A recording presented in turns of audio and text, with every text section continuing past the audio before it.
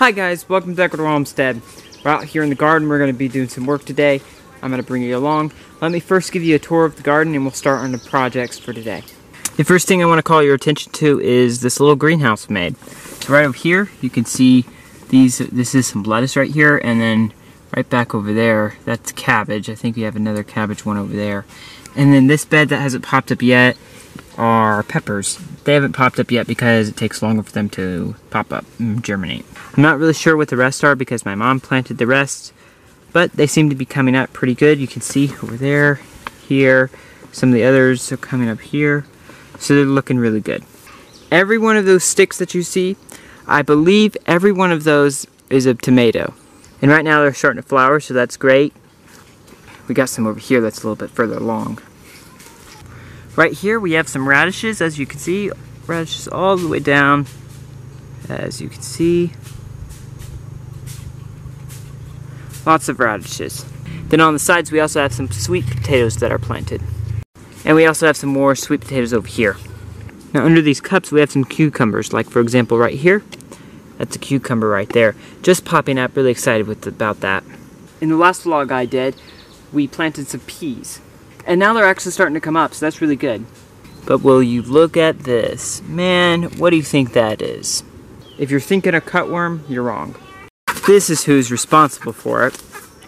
Yep. Well, the bean area seems to be a runway for the chickens. We'll go. Yeah, try to stay in there. I'm back here at the edge of the chicken pen, and there were two chickens out. Got one, but the other one escaped. When they do, they come up and run down this area. Let's show you real quick. Run down this path. I was just chasing the chicken, caught the chicken up over there, and they run down this path and then run straight into the weeds. And basically, you just gotta wait for them to come out. It's really frustrating. That's the tour for the garden. Let's get started on the projects. There are two things we're doing in this cassava field over here. First thing is we are leveling the dirt. Over here, as you can see, my brother's tilling it up to make it kind of a level area. Over here, we're kind of just making it flat, trying to make it as flat as possible because there's all these bumps. And number two, we're trying to cut the field again. And I'm handing sticks. And she's handing out the sticks, yes, to her mother where we're going to plant them. And what am I going to do? Well, I got this chair right here. I'm going to supervise. Keep up the great work, guys. Just joking. I'm going to be cutting the weeds in the back. Let's get started.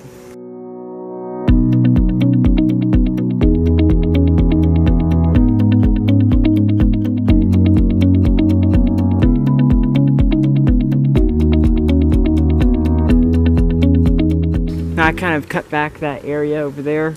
We just cut a little bit every day to keep it going back further. But what we're also doing here is we're also planting some more cassava. And basically all we're doing is just digging a hole, loosening up the dirt, so when we plant the stick in there, the cassava stick, it will grow up easily and make roots easily. What we're going to do now is we're going to pull up this cassava plant.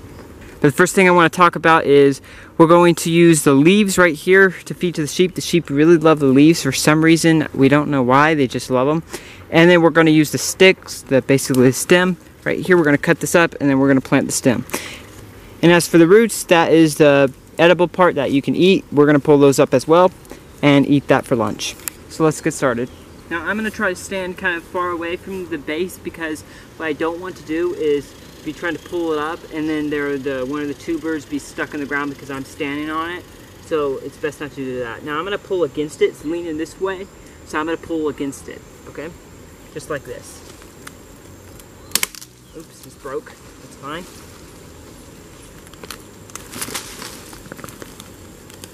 And there we go. That's actually pretty good. This right here is the edible part. You can eat these pieces right here. Let's get all of these off. This is the biggest piece here. It's a real winner. Yeah.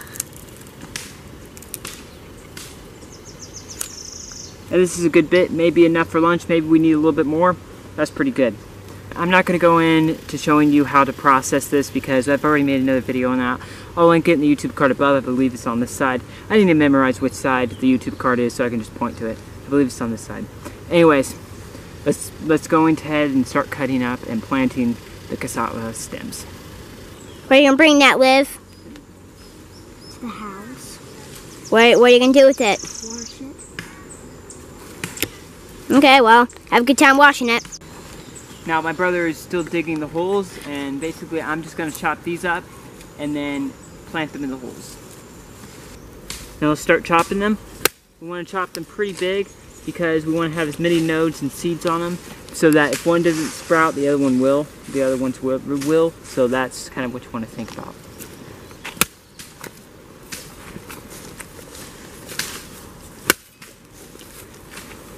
This bottom part you may be able to plant, but we're not going to plant it.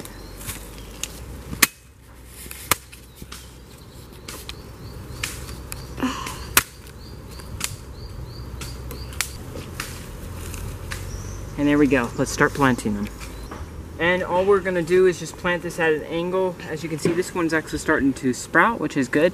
We're going to plant this at an angle right here, leaving this cassava node up so that it has a chance to grow.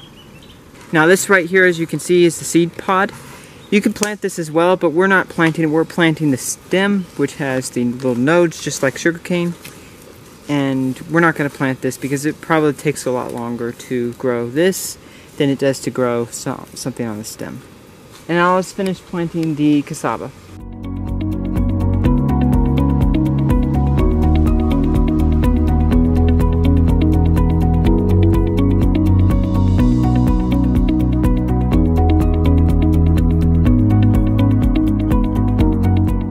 There we are. I finished planting the seeds, and as you can tell, we've leveled it a good bit. My brother leveled it a little bit. I cut some more back on there, just a little bit more, and planted the seeds and pulled up the cassava. So that's probably it for today. We just kind of want to push a little bit further this way every single day. We come out here every single day and work on it, except for yesterday. It rained really bad. But anyways, that's that. Let's move on to another project. Recently we've been doing lots of different projects here on the homestead, and we've got a huge amount of scrap wood. So right now I'm going to take this and I'm going to move all the scrap wood back to an area where we are building a burn shed. So let me do that now.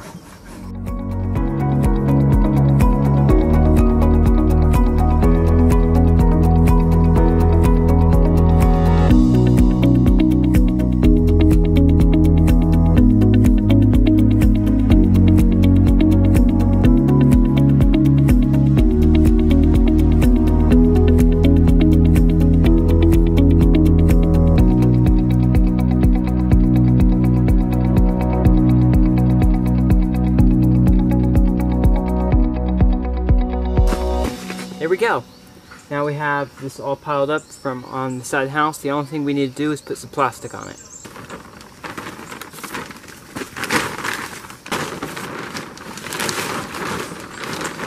That should keep the majority of the rain off. Let's move on to another project. The next thing we're going to be doing is preparing this bed right behind me for some tomatoes, to plant some tomatoes. As you can see, this bed needs a little bit of work. We need to bring in some dirt, we need to till the bed, we need to put in some guinea pig poop, and just get it ready for the tomatoes. We're going to plant tomatoes back to here. I believe this is all experimental. We've planted some lentils in here. It's all experimental. We're going to see what happens. I think some of the lentils have actually come up. Right here, as you can see, some of them have come up. I think these are lentils. We'll have to see how they turn out. But for now, we're going to prepare this front row right here of the bed to this stick and get it ready for some more tomatoes. Let's get started.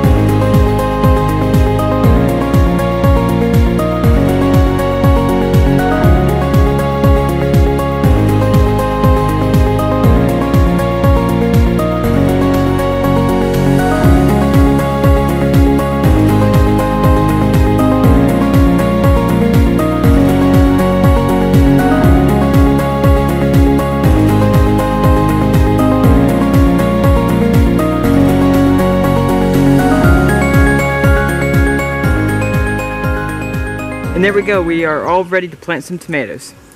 I thought real quick I'd show you the cistern and how it's coming along. So as you can see, it's pretty much all the way dug out. It is actually all the way dug out. We put boards all the way around it, and we have a really big piece of plastic, or two really big pieces of plastic that we're going to lay in this, and then we can fill it up with water. And this will help us with our water problem. Right now we can only store about 2 weeks worth of water. And here and there it's not very common, but we do sometimes go 2 weeks without rain. And that's kind of why we're building another cistern, to kind of help the problem. We have not really gone 1 month without rain, so we should, after we finish the cistern, we should never have a problem with water again. Hey, if you enjoyed this video, make sure to check out the video on the screen. That is the previous vlog I made, and if you enjoyed this video, chances are you're going to enjoy that vlog. Also, don't forget to comment below and let me know what you thought about this video. Like, subscribe, and I'll see you next time on Ecuador Homestead. Bye.